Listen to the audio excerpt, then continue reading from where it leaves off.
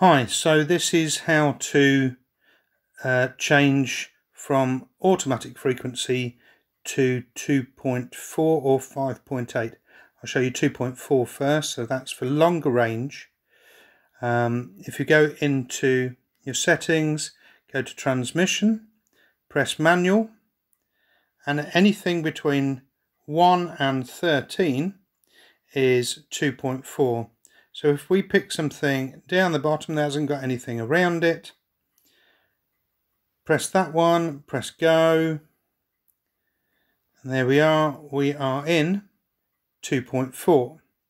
If you want to change it to 2.8, into the settings, into transmission, go manual, anything 149 to 165, pick something that hasn't got anything around it.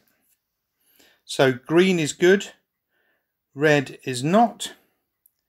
There we are, and now we're in 5.8. And to change the transmission into auto, just press auto. Switching channels will automatically restart the Wi-Fi. And there we go, we are now in auto once that changes through. Lovely, thank you very much.